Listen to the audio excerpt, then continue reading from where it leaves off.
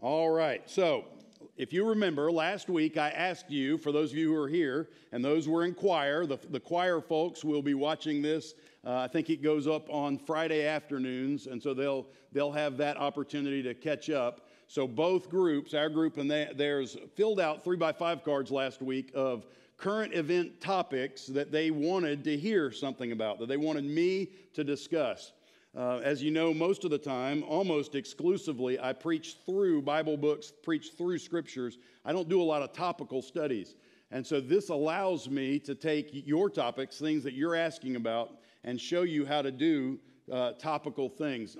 I want to root this in the discipline of theology.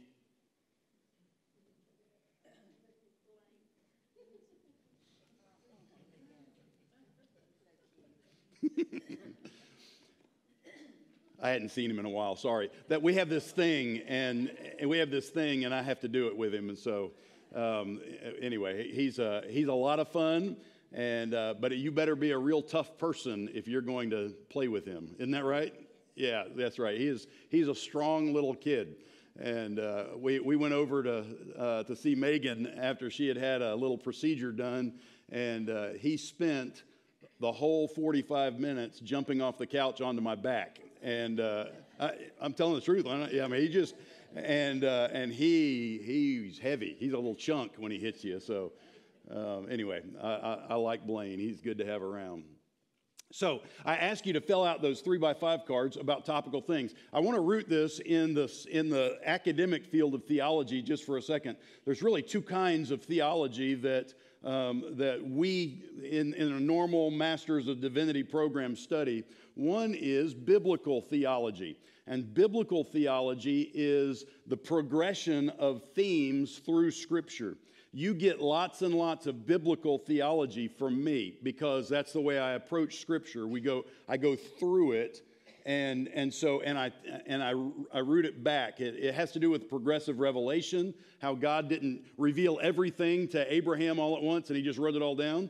But how over the years, God revealed more and more of Himself, ultimately until Jesus came and revealed a perfect revelation of Himself in Christ. And so that's biblical theology. Systematic theology, which most of you have probably heard the term, but I don't practice it a lot. I read systematic theologies. I'm a student of that, but I don't do it a lot because it's topical. It takes everything in the Bible about one topic. So whatever, life, death, salvation, and it goes all the way through the Bible, not necessarily in order, and it puts all of them into like the same category, and you relate them together. That's what we're going to be practicing over the next few weeks on Wednesday nights. We're going to be searching the Scriptures for what the Bible says about these topics, and we're going to put them together and hopefully come out of it with an answer that's God's answer for whatever it is that we're asking. And that's ultimately what we want to know. We want to know what God thinks. We want to know what God really doesn't think. God knows. He doesn't think. Think is a process. Knowledge is not. God has infinite knowledge. He doesn't have to process it. But so we want to know what God's opinion is, because His is the only one that really matters. Right? I mean, so if you came here to get anything other than this is what I believe God wants from us, then you're going to be sorely upset with the progress of this. And that I want you to know that I am stepping out on a limb as well, because you are asking me questions and I'm answering your questions. Now I am organizing it the way I want to, and I'm headed in the direction and ordering it the way I want to, but I'm going to address your questions.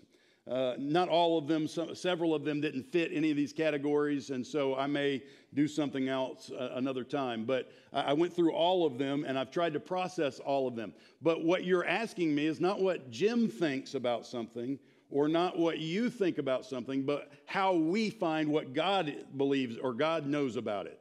Right? So now I'm not saying I'm infallibly going to announce what God believes about it, but I'm going to show you how I would go about discerning that, how we together can look in God's Word and find out what the truth is. And so that's what we're going to be doing. These are for those in the back that can't see, I'll tell you, tonight we're going to do the Bible, talk about the Bible. I'll tell you why in just a second, but next week we're going to do salvation, evangelism, and apologetics. We'll wrap all those together and we'll talk about that. If you don't know those words, don't worry about it. I'll introduce them to you. But there were questions that people asked about losing salvation or gaining salvation. There were questions that were asked about how to witness to certain kinds of people. And there were other questions about apologetics. I'm putting all those together and we'll at least get a cursory look at it. The next week, the 20th, is government and politics. There were questions that pertaining to that, lots of questions pertaining to that. And so we'll discuss those. The next is sexual ethics. We will talk about that, see what the Bible says about that, and by the way, these would be when I use the word sexual ethics, I would mean the normal biblical view of man and woman in a married relationship kind of thing. There's more to this, and I'll just go ahead and tell you what the rest of it is. I didn't want to write it all up here now, but this is homosexuality and other perversions. Now, before you think I'm using pejoratives, I'm not. What I really mean is perversions from God's plan for the world. All right, that's really what that word means. I'm not trying to be ugly. This whole thing is not going to be ugly. It's going to be what God's word says about it and how we should interact then going forward from there. So that's that week on the 17th of April. The 24th of April will be women's roles in church. I did not pick this, by the way. I want y'all to know this is part of you did. You put me up to this. So that one's there. Death and after. So heaven, hell. What's death like? What's those kinds of things. So death and after, and then the end of days, which will be the last week that we meet before our June break. Before Memorial Day and June break. So the end of days, that'll be we obviously we can't do it all, but what the end looks like, and are we there, that kind of thing, those kinds of questions. So that's where we are. That's where we're going. I'm going to turn this over, but it'll be here. I'm going to use this each week. But that's where we're headed, and I hope that you're excited for it. I am. I think it's going to be a lot of fun. There are 3 reasons for tonight's adventure, which is the Bible. 3 reasons. 2 of these reasons will be uniform throughout the rest of these events. 2 of these reasons for everything. The 3rd reason is just for tonight. So the first reason is to discuss your current events. I asked you what you wanted me to talk about. You gave them to me. That's what we're going to do. We're going to do that over the next little bit here on Wednesday nights. Number 2, I want to demonstrate, and if you don't have one, to give you one, to teach you one, my approach to matching today's issues with scriptural wisdom. All right? I want to teach you, if you don't know how to do this, I want to teach you how at least I do anything. If you've ever come up and asked me a question about anything, Greg Bars, if you ever asked me a question about anything, then this is the way, you'll watch me process exactly this way. And so the way that is I take your question, I take either your question or your assertion or your topic, and then I ask questions either aloud or in my own brain to find out what we're really talking about. When we talk about whatever thing you ask me about, what are we really getting at? So I'll ask all kinds of questions. After I ask those questions, I will relate them. I'll connect them to either Bible accounts or biblical commands or straightforward instruction, and then I'll begin to build out a thought. If you've ever asked me a question that's tough, you know I don't give you an answer that's like 5 seconds and we shake hands and we go. I talk to you for a long time as we walk through it, and that's because that's the way my brain works. It's processing and it's connecting dots throughout Scripture of everything that pertains to whatever it was that you asked me about. And so that's why it takes me a long time, because what I don't want to do, there's no Bible book that you can turn to that has all that stuff that I just showed you in an appendix right there, word for word. Because the Bible was written in time, because it was written to a certain culture in a certain language with a certain worldview, we have to make the jump from that culture, that language, that worldview to our worldview, our English language, our culture, and apply it. They were not asking in Jesus' day, should they go out and rob liquor stores, right? There weren't any liquor stores in Jesus' day, right? They didn't know, should you accompany your wife to the ATM so she doesn't get robbed? They didn't have any ATMs. So these kinds of things, we have to be able to bridge the gap. Nobody was asking Jesus about smoking marijuana. It just didn't happen, all right? They may have been talking about drinking wine. They may have been talking about even strong drink, but they weren't talking about marijuana or opioids or anything like that. So we have to do that work.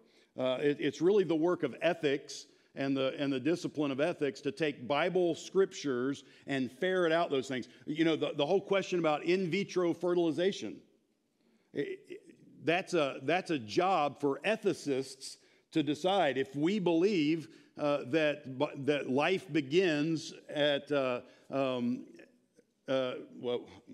conception. Every word that I shouldn't have said came to my mind except that one.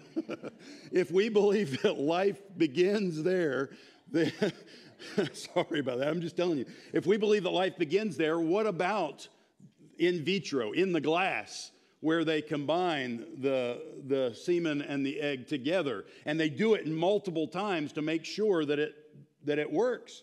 What happens to the other embryos that have already been created? Those are ethical problems. They weren't written about in Scripture, but we should deal with them. We have to deal with them because it's real life. It's what we're dealing with. We have to have the answers to these.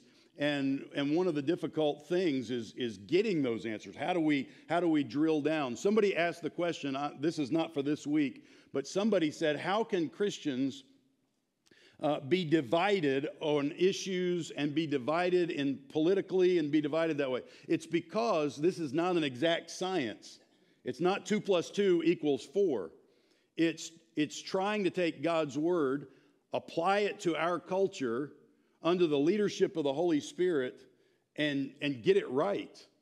And if you've ever been a parent, you know there are times when you parented well and there are times you didn't parent well. There are times when you spanked out of anger or whatever, and Myra.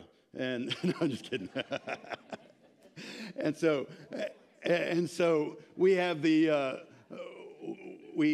we're just constantly trying to understand how to live this life in the 21st century according to God's word.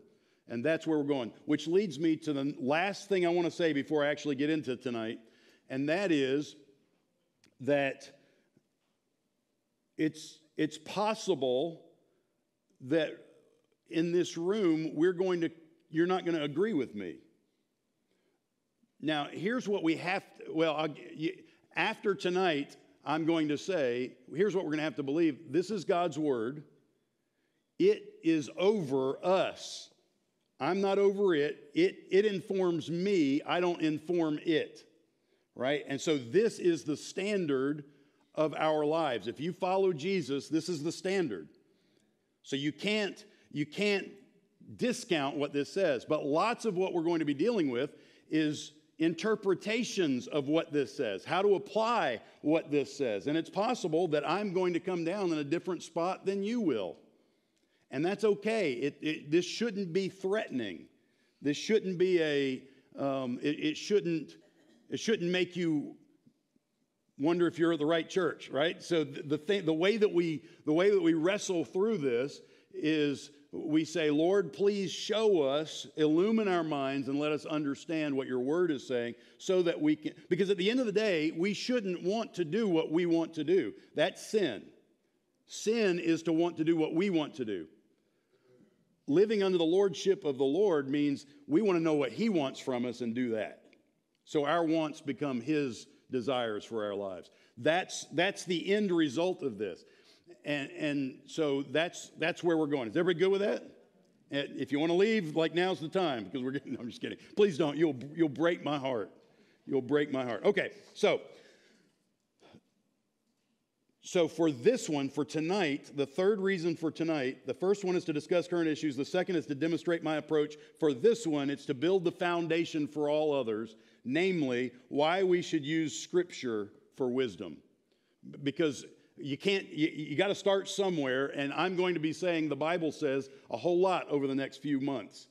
And so you have to understand why, at least why I believe that what the Bible says matters more than what I think. And so that's where we're going tonight. There were 3 prompts. So I'm going to start with the prompts. When I say prompt, I mean somebody in this room wrote on a 3x5 card one of these things and gave it to me, and I wrote it down as a prompt. There are 3 of them that fit tonight. The first one, somebody asked how to defend or argue the Bible's authority. In fact, let me just go here. By the way, that's a good thing to remember. For if you believed Moses, you would believe me, for he wrote about me. All right, so that's Jesus talking about what? The law, the Old Testament, first 5 books of the Old Testament. So Jesus said, if you believed Moses, you'd believe me, for he wrote about me. That is the hermeneutical paradigm for everything I believe about the Bible. I believe it's all ultimately about Jesus. And because Jesus said it was, so I am in pretty good company. So here's the format: the prompts, questioning the issue, then searching the Scriptures, and then expressing the implications. That's what we're going to do tonight and every night, starting over every night. So the prompts, the first one is, how do we defend the Bible? Or how do we argue the Bible? So that's one that we're going to be discussing tonight. The second one, somebody wrote, define divinely inspired. Define divinely inspired. And that's all it said, so I'm presuming they're asking about Scripture. That's why I put it here. And then third, which Bible translation should be avoided and why? All right, so those are 3 prompts. For those of you who want to know the method of my madness, I wrote all the prompts down on a piece of paper, and then I started changing the font colors to everything that matched together, and then I pulled those out and lumped them together and came up with the next 8 weeks or whatever that we're going to be doing. That's the method that I used. So tonight, these are the prompts. So how do we defend the Bible? Define divinely inspired. Which Bible translations should be avoided and why? Here is my question for you. This is not going to be constantly lecture. I want some interaction here. So what questions come to mind with these 3 prompts? What questions come to mind that we need to answer today? What comes to mind? How we validate the historical scripture that we have. Okay, how to validate. All right, that's good. Somebody else? Would you say what you said one more time? Yeah. So what I do is if you came up and said,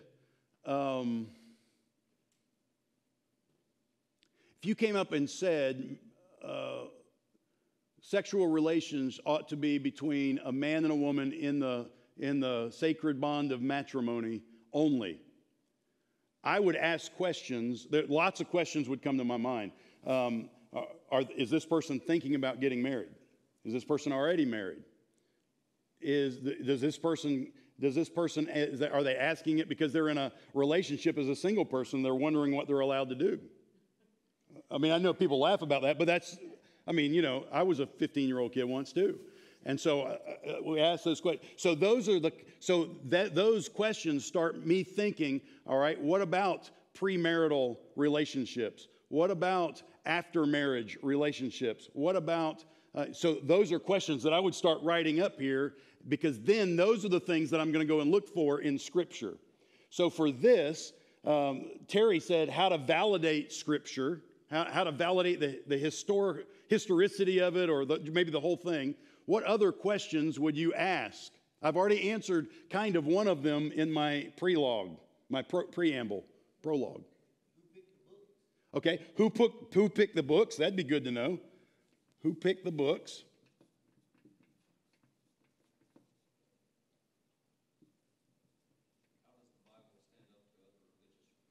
Yeah, comparison. I'm just going to put comparison, but that's good. How does the Bible stand up to other religious writings?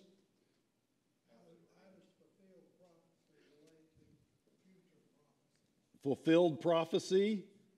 I'm going to just put fulfilled and future. What else? This is, well, I won't go there right now. Any others? Yes, ma'am. Okay, so organization. How do we know that the prophets wrote down exactly what God wanted them to write down? Right, okay. So let's see, accuracy.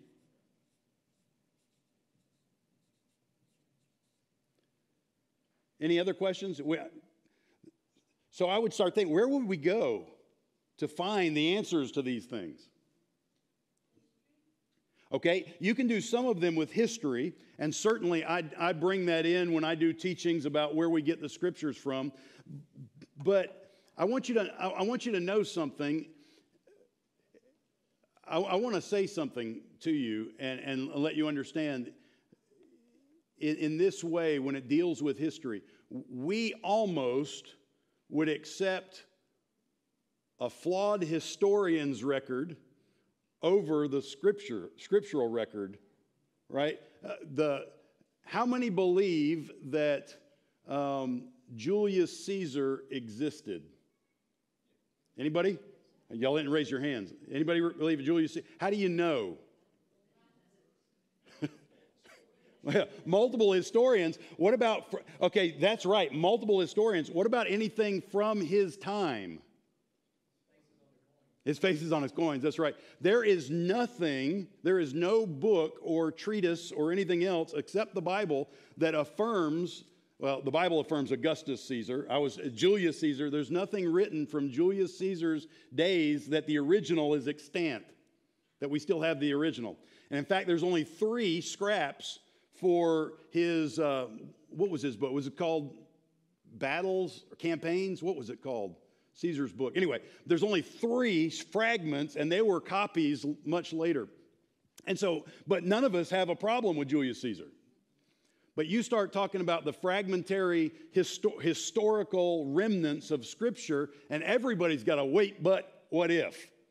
You know, you see what I mean? It is probably the most prejudiced engagement against anything that's ever been written in history because, and let me just ask you, this would be a question that would go here. Why is that? Why do people attack Scripture more than they attack the Quran, more than they attack any of these other things? Why? Yes.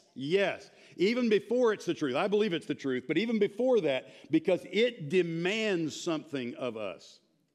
Right? So if Jesus isn't Lord, we can do, talk, smoke, drink, chew, whatever we want to do, because nobody, I mean, if there is no Lord, we're wasting our time here tonight.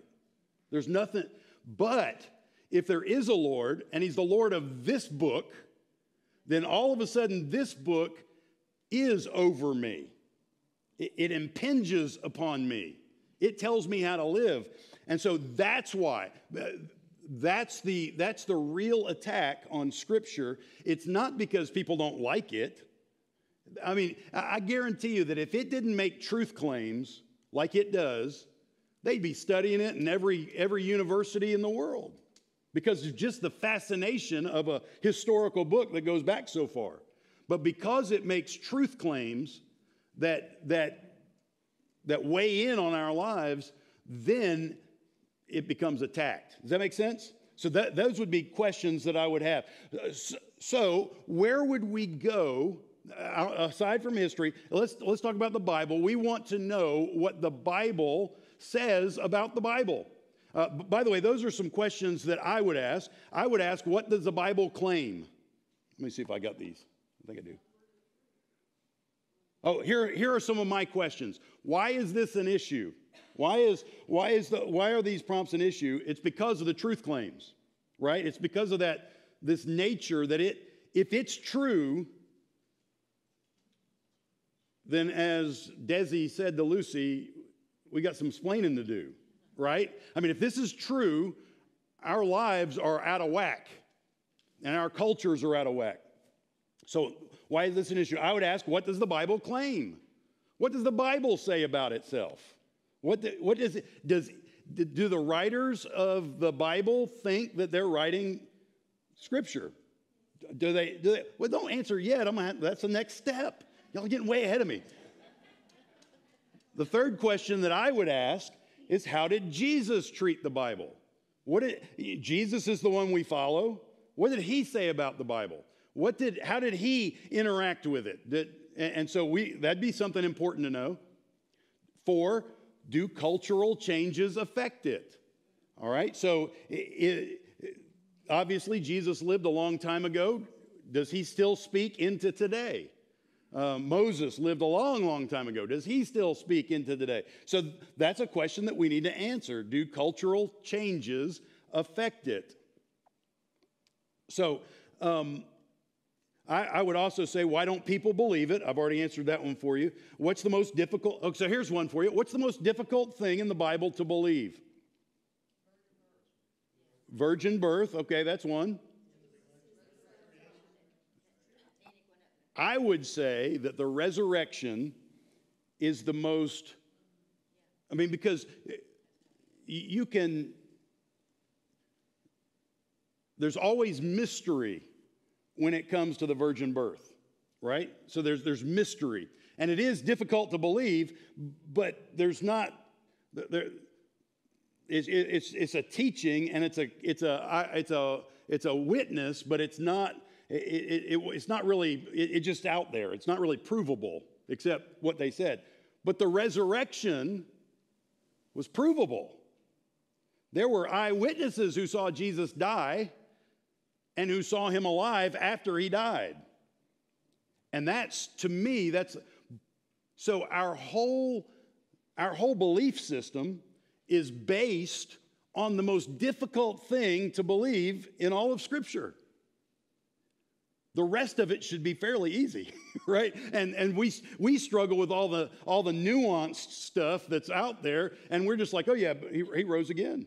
Well, I believe he rose again, but if you believe that, why don't you believe that he's going to come again riding a white horse? If he can rise again from the dead, he can have a flying horse. If the whole thing, the sun stood still when Joshua prayed and God stood the sun still. We're like, that's impossible. God put the sun there when he spoke it. How is that impossible? So one of the things that I want to do as we look at all this is me often build our houses on assumed beliefs. That is, stuff that I learned a long time ago and accepted. And much of apologetics, much of teaching people is teaching them those basic things. If you believe that the universe just got hot one day and blew up and everything went into its place at exactly the right temperature, at exactly the right spacing, at exactly the right speed, at exactly the right time, if you believe that, you're not going to believe the Bible. Because by the end of it, there are so many things that are built on the fact that God created to quote theologians, by special fiat, that is, by the command of his voice, he created all that there is. If you start there, this is an easy book to understand and believe. If you don't believe that, then you're going to have problems with all the rest of it. And so that's why I find Genesis 1-11 to be such a foundation for all that we believe about the Bible. But anyway, we're not going to go that. So let's talk about the first one. What does the Bible claim about itself? Does anybody have a Bible verse that would speak to a claim? All right. I heard 2 right there. So Joshua, would you look up 2 Timothy 3:14-16, and in your loudest fireman voice, read it to us, please, sir?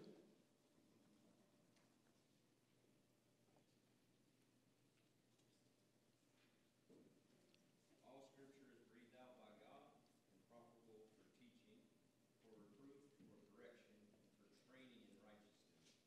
All right. Very good. Who? Yeah, read 14 and 15 because well, that's good. You're good. As far as you continue in what you have learned and have firmly believed, knowing from whom you learned it, and how from childhood you have been acquainted with the sacred writings, which are able to make you wise for salvation through faith in Christ Jesus. All Scripture is breathed out by God and profitable for teaching, for reproof, for correction, for training in righteousness. Yeah, very good. Thank you. So who is writing that? Paul. Who is he writing it to? Timothy. Who taught Timothy? Lois and Eunice. What did they teach him? Which scriptures? The Old Testament scriptures. The sacred writings, what it's called the sacred writings right there. And so that means, and notice that the sacred writings make one wise unto salvation in the Lord Jesus Christ. Old Testament leads to Jesus in that, then for sure, if we handle it right, now too. So I want you to see, what I want you to see is that Paul says that those old scriptures, those sacred writings, which he's talking about the law, the prophets, the writings of the Old Testament, that they are breathed out. For all scripture is breathed out. Whoever asked about divinely inspired, ultimately, that's the definition for divinely inspired. The Bible is inspired differently than Beethoven was inspired. And we use the word inspired. Oh, I saw the sunset and it inspired me to sing this poem or whatever we do. That's not inspiration in the biblical term. Inspiration in the biblical term, what version did you read from? ESV. So the ESV actually translates that what we would, most of them say inspired, it says God breathed, which is exactly that word. It's the word God, theos, and breathe. So that's what divine inspiration means. Paul said that all scripture, everything that's scripture, is breathed out by God. What does that mean? Okay, yeah, it means it's true. What's it mean first, before it means it's true? He spoke it. That's right. He spoke it. So that's a first one. What's another Bible verse that speaks to the nature of Scripture? Anybody? Somebody look up 1 Timothy 5:18. Miss Claudette, you're fast. I'll let you do that, and you can read it in your loudest hairdresser voice.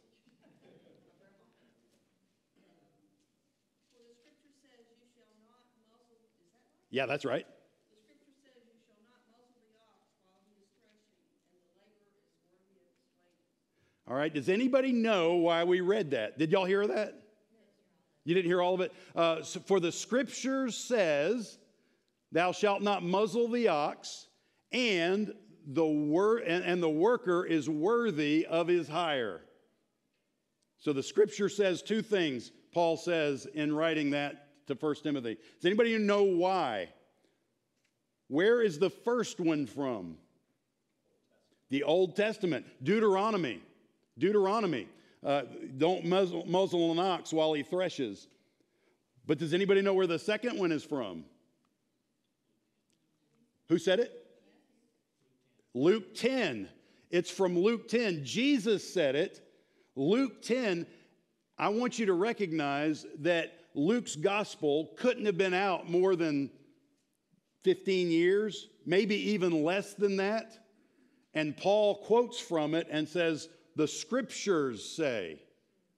And so that is an affirmation that even then, even just in those short years after Jesus' resurrection, that they are already acknowledging what's scripture and what's not scripture. That's good. John, that's good, man. I'm really impressed. Well, a little help from your friends is all right, man. I'm really impressed. That's good. Somebody have another one. Let's go to another one. What about 1 Peter 1? Somebody want to read that? Miss Vicky, can you do that for me? In your loudest lunch lady voice? 1 Peter 1, 22 to 25.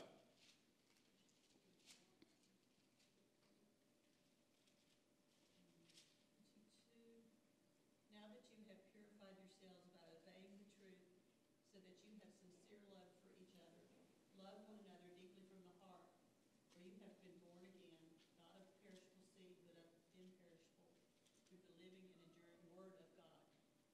Yeah, that's right. Keep going. Keep reading. Yeah. For all people are like grass, and all their glory is like the flowers of the field. The grass withers and the flowers fall, but the word of the Lord endures forever. Yeah. So you see, that's another quote from the Old Testament that Peter brings out to talk about how the Word is what brings us new life. The Word is what does this. So this is all writers of the New Testament here talking about the Bible. But he quotes this from the Old Testament, which was also talking about the Word of God. The Word of God endures forever. That's from Isaiah, and it does endure forever. 2 Peter 1, 16 to 21. You don't have to look all these up. We don't have time for all this. But let me just tell you what those say. In 2 Peter 1, he says that, He says that, 2 Peter, I'm just going to have to look. My brain's working faster. All right, I'll look. Here we go. For we did not follow cleverly devised tales when we made known to you the power and coming of our Lord Jesus Christ, but we were eyewitnesses of his majesty. For when he received honor and glory from God the Father, such an utterance as this was made to him by the majestic glory. This is my beloved Son with whom I'm well pleased. And we ourselves heard this utterance made from heaven when we were with him on the holy mountain. So we have the prophetic word made more sure, to which you do well to pay attention as to a lamp shining in a dark place until the day dawns and the morning star arises in your hearts. But know this, first of all, that no prophecy of Scripture is a matter of one's own interpretation.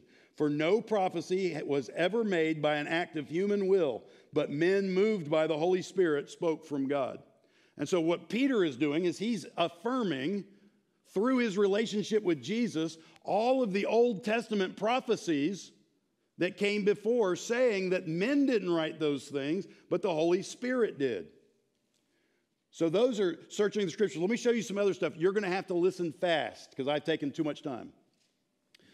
What is the word of the Lord? In Psalm 33:6, it says, by the word of the Lord the heavens were made, and by the breath of his mouth all their host. Listen, if you don't believe that God is the creator, you've got problems with the Bible already. I mean, you just can't, the two cannot be justified together. The words of Jeremiah, to whom the word of the Lord came in the day of Josiah, the son of Ammon, king of Judah, in the 13th year of his reign. This is the beginning of the book of Jeremiah, and he's saying that it came as the word of the Lord. God put words in men's mouths. Then the Lord stretched out his hand and touched my mouth, and the Lord said to me, behold, I have put my words in your mouth.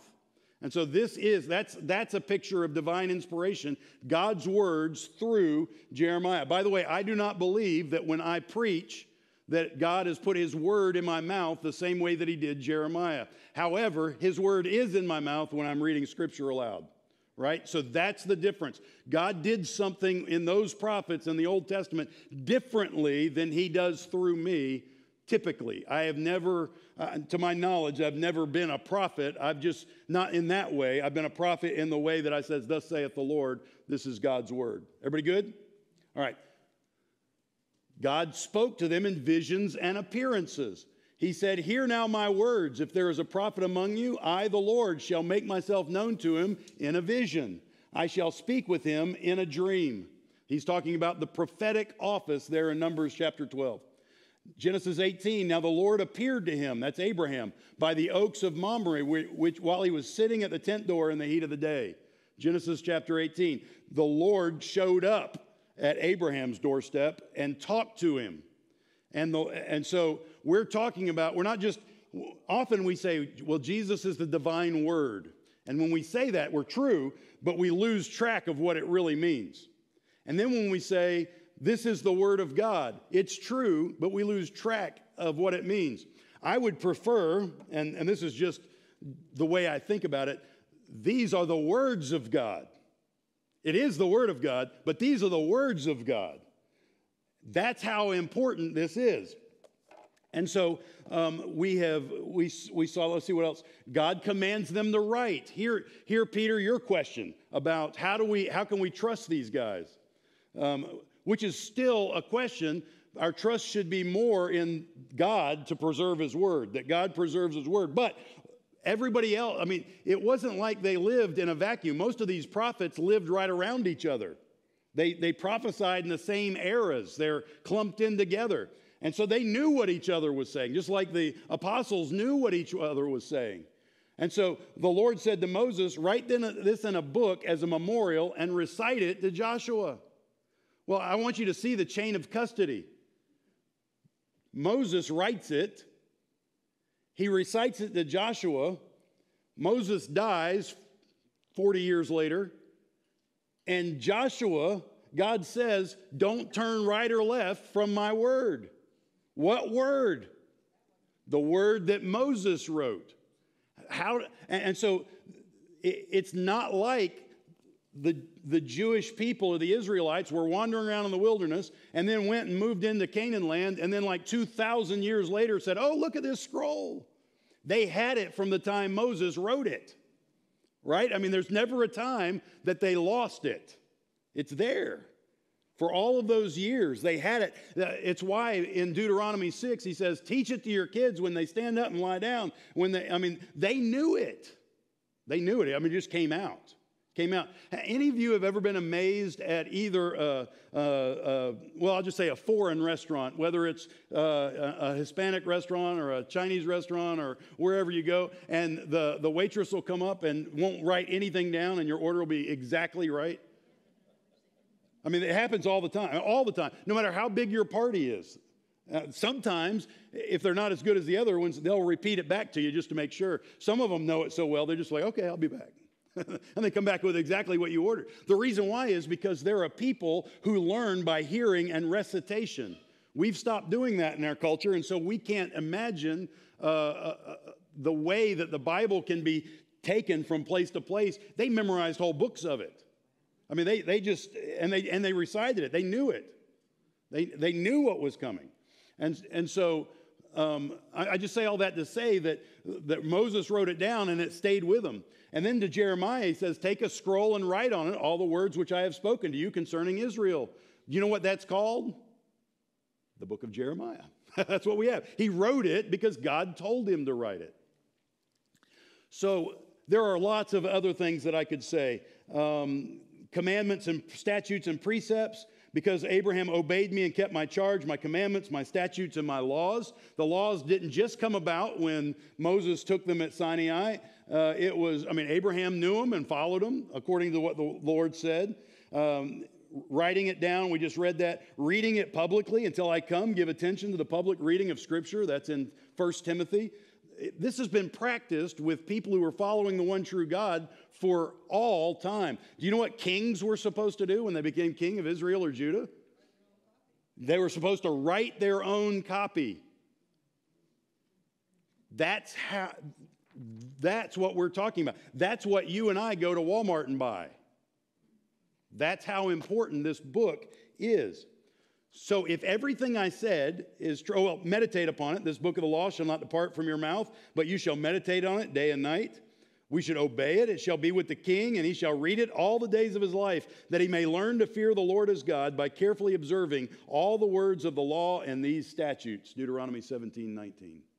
This is the practice of God followers, God worshipers, Yahweh followers in the Old Testament, Christ followers in the New Testament. This has been our practice. It's our heritage. This book is not some foreign book that fell out of the sky in 1943, right? I mean, they've had it for years. By the way, this book was compiled together before 312 and the Council of whatever, Constantinople, I guess. Nicaea, yeah. It did it before that. It was done before that. It happened, Constantinople wasn't even a place then. I don't know what I'm talking about.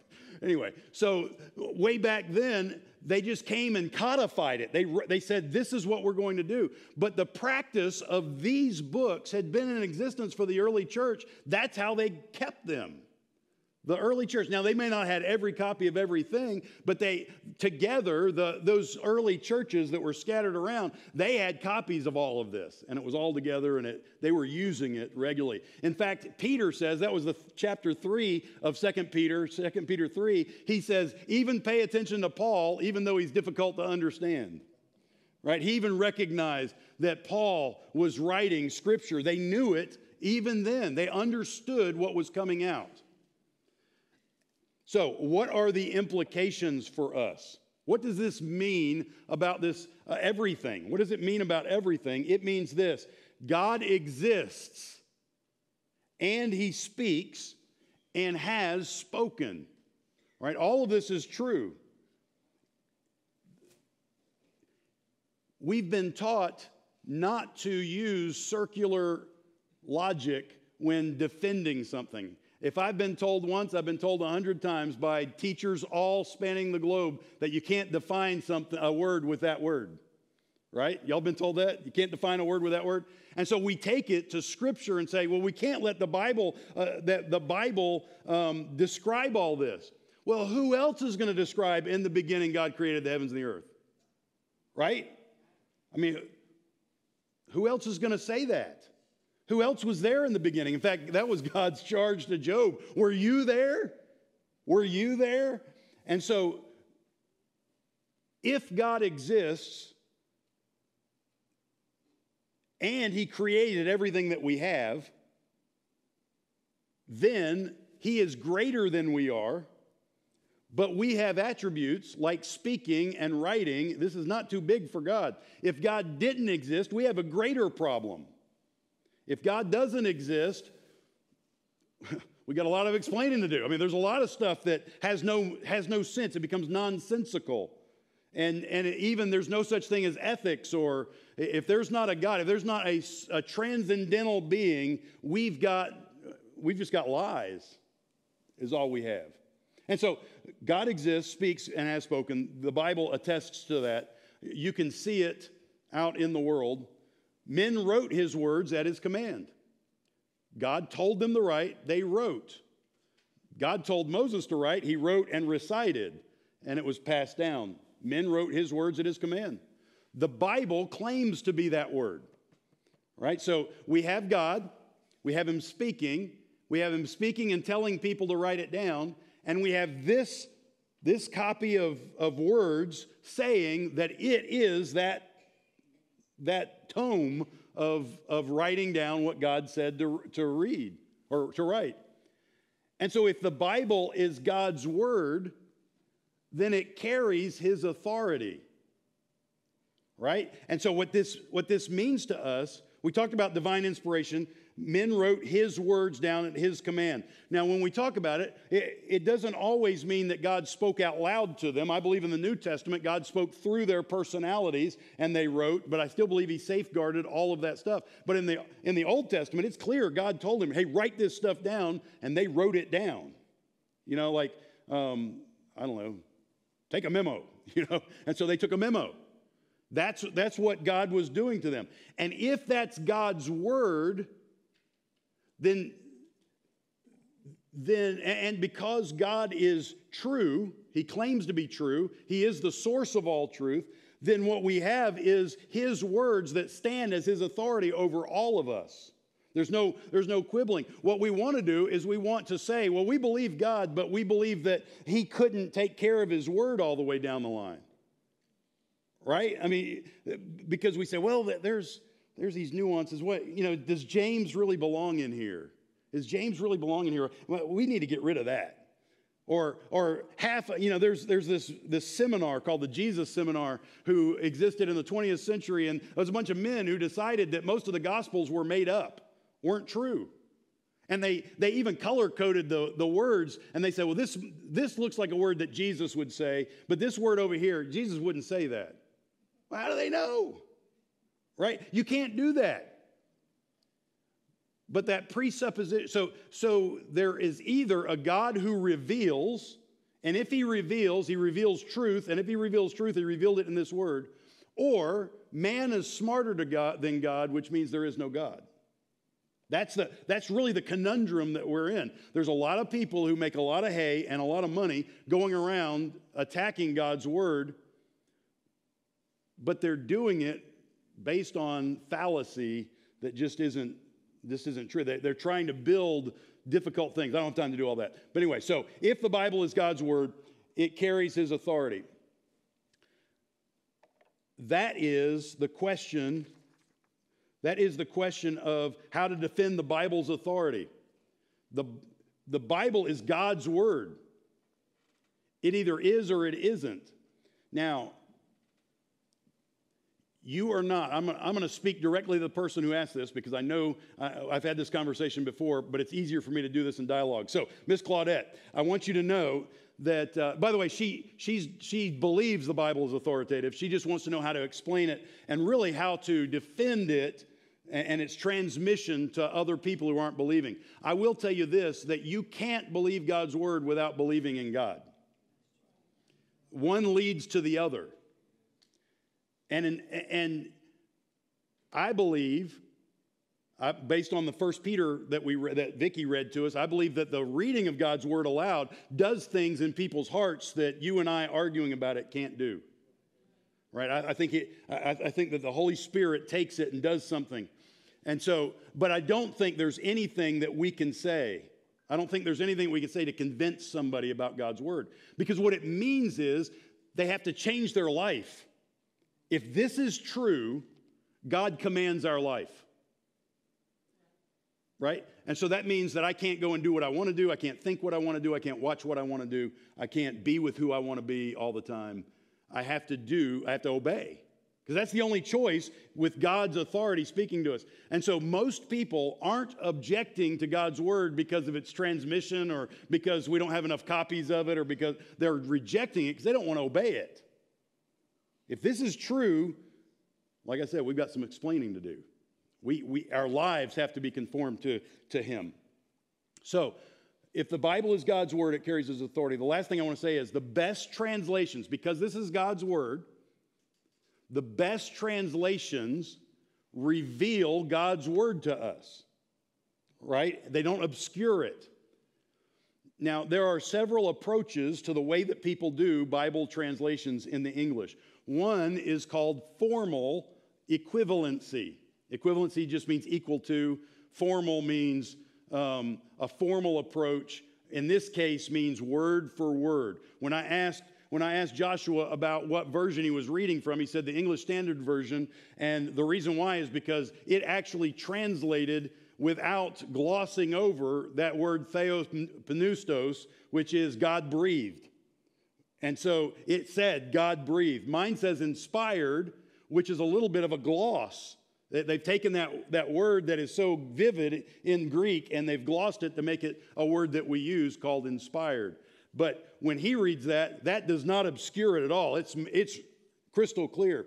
So there are other translations that use a different approach. So the ones that use that approach would be the King James, the New American Standard, the English Standard Version, the New King James, the Christian Standard Bible, CSB. Those are the ones that are formally equivalent, word for word. Every word that's in the original manuscripts, they deal with.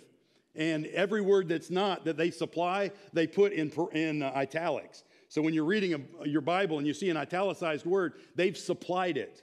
They've added it because it wasn't in the original, just for ease of reading. There are other Bible translations that use what's called dynamic equivalence. It's not formal, it's not word for word, it's really thought for thought. They try to take the essence of whatever was written in the Greek and Hebrew, and they try to make it easy for us to understand. My problem with that, I don't knock it, but my problem with it is that there's another human in between me and God's word now. They've taken it and they've tried to make it where I can understand it. And so those are ones like the New International Version, the NIV, help me out, the NRSV, the New Living is like that. They're really easy. I love the New Living to read out loud, but it does obscure, and you're at the mercy of the editor to do it right. So there's an extra step in there. I want the translation. First of all, when somebody comes up to me, if Peter came up to me, he's never done this, but if Peter came up to me and said, "Hey, Jim, what Bible translation should I read?" And I would say to him, usually, "What do you think about the King James?" he might ask. And I'd say, "Well, I'd much rather you read the NIV than not read the King James," right? So if the King James Version is an obstacle to you because of its antiquated speech and it's difficult for you to understand, don't worry about it. Get one that you can read and will read. I'd rather you read that. I'd rather you read one with dynamic equivalence than not read God's Word at all. However, I believe that those that are more formal, that's why I preach from the New American Standard or the ESV. It's why I preach from that, because I want to deal with the words. I want to know what God said, not what somebody else thinks about what God said. It's why I would recommend that if you do devotions in the morning, it's great to have your devotional book. Those are really good, but I want you to read the Bible too. Read the Bible. The Bible is the Word of God. It makes one wise unto salvation. It's the strength of God's Word. So the best translations, I believe, are those that are formally equivalent. However, I want you to read one that you can read with understanding.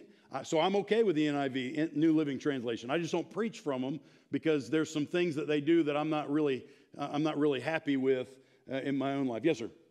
Didn't you say a New Testament survey a couple of weeks ago that, like, the New King James may be easier to memorize because it's more? Yeah. I think that the King James and the New King James mainly because it's still a little bit modernized, but I believe they're the easiest at least for me, they're the easiest to memorize because they sound like Bible, right? They sound like it, and so I can hear it. The New American Standard, which I love, is very, very difficult for me to memorize because it sounds like normal talk. And so it's hard for me. That's why when I'm quoting scripture on Sunday mornings, and sometimes I get all discombobulated, it's because I've got two versions really in my head going after each other, trying to bring it out, and I get sidetracked sometimes doing that. But so yeah, I think New King James is a lot easier to memorize than New American Standard for sure. English Standard is probably the happy medium between easy to read and still sounds like the Bible when you read it. New American Standard sounds like the Bible, but it's just really flat, if you will. It's not poetic, it's just flat. And because it's word for word exactly that way. ESV is word for word? Yeah, it's word for word. All right. So, 3 questions again. How to defend the Bible's authority. I defend it, not trying to explain all the transmission stuff, how we got it, how many manuscripts there are, all that stuff. I explain it because it's God's Word. He safeguards it. And its authority is because it's His Word. You know, why should I listen to you, Mom? And she says, well, my wife said, because I'm going to beat you now and your dad's going to beat you when he gets here. But some moms, why? Because Dad said. So the very first sin of humankind, did God really say, thou shalt not eat of the tree in the middle of the garden? So God's word is matter. So that's his authority. Number 2, define divinely inspired. It's God-breathed. God breathed the very words. The practical implications for Scripture, I believe every word in Scripture in the original documents. Obviously, printers can go bad. There was one Bible, King James iteration of Bibles hundreds of years ago that said, thou shalt murder.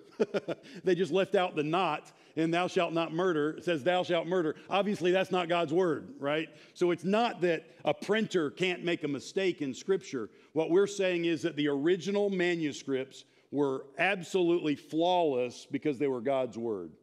That's what we mean. And so divinely inspired, every word that's here meant to be here. Every word that's not here is not meant to be here. And then Bible translations to be avoided, those that are very sloppy with handling of God's word. That's probably the way I would say it. Those that change the meanings of what God's word says. So any questions? I know is this cool? Is this a good, what I want you to do, they're not going to all be like this. This is foundational. Everything else, we're going to presume that God's word is God's word from here on out. And we're going to go back to it. But we're going to use this format. The prompts that you gave me, how to question those prompts to come up with the right answers. Then where do we go in Scripture to find those things? And how do we look through those things? By the way, if you're going to use God's word to build your life on, you need to know God's word. You need to read it. It needs to be a part of your life. You can't just take out your one little slip of daily bread out of the loaf in the morning and read it and think you know God's word. You need to know God's word, the whole kit and caboodle. It all adds up to knowing Christ. To knowing Christ.